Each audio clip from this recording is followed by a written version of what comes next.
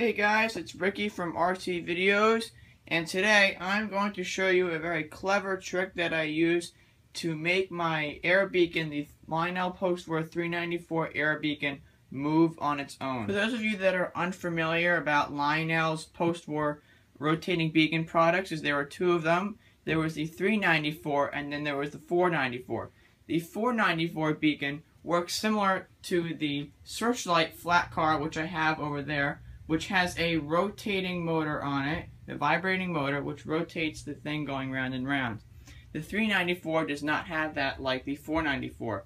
So the 494 works, basically, you have a small needle that is in the beacon part, and that goes on top of a special light bulb that was manufactured by Lionel. And then it will just sit there, it wobbles a little bit, and when you turn the light on, it will shine green and red light throughout your layout. So I want it to be rotating, so what I did was I took a fan that came from a remote control helicopter that crashed into a tree. So I figured I might need it someday, and I did. So what I did was I hooked up the fan behind my engine shed, and then I connected it to the circuit board that was on the helicopter, and then I have that going to an auxiliary transformer.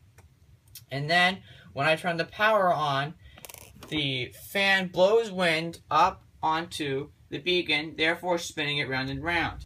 I have now showed you how it works, so now I'm going to show you how it looks when it works. So when I turn on the power to the transformer,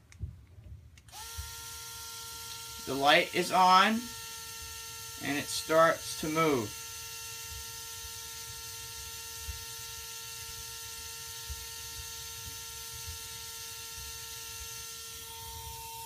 It looks really cool when I turn off the lights and all around the layout. I tried to hide the fan so you can't see it, so putting it next to the engine shed was a really good idea. Now you may think, wow, that fan is very loud. Yes, it is loud, and there's nothing I could do about that. So, when I turn on my trains, you can't even hear it, which I really like. So that's how I did the beacon. I put a fan behind it, which then blows up the wind that turns the beacon, and then the circuit board goes down to the transformer, and then I soldered the wires from the motor to the circuit board, which then blows up the wind. Thank you for watching this video, and please subscribe to the channel.